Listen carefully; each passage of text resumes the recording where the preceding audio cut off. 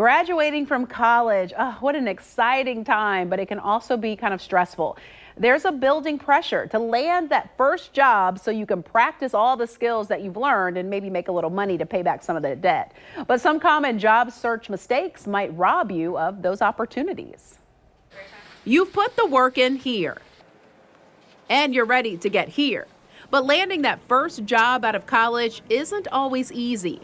One common mistake new grads make: only applying for ideal jobs. Many grads have to start at an entry-level position to gain experience, and you might have to take something outside of your field.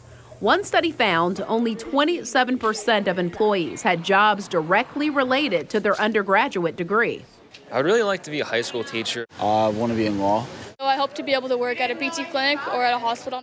A survey of more than 250 employers revealed inappropriate or ineffective written communication was cited as the most common mistake grads make.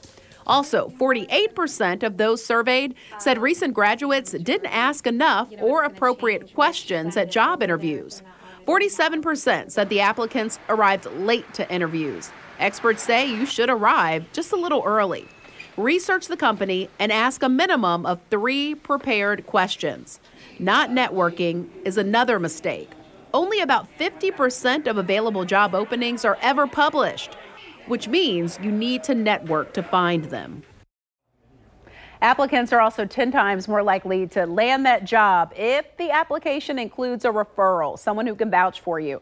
Not following up on an interview is another common mistake. While you don't want to come off as a pest, it is a good idea to ask about the status of your position or thank the hiring manager just for meeting with you. I was once told to be pleasantly persistent.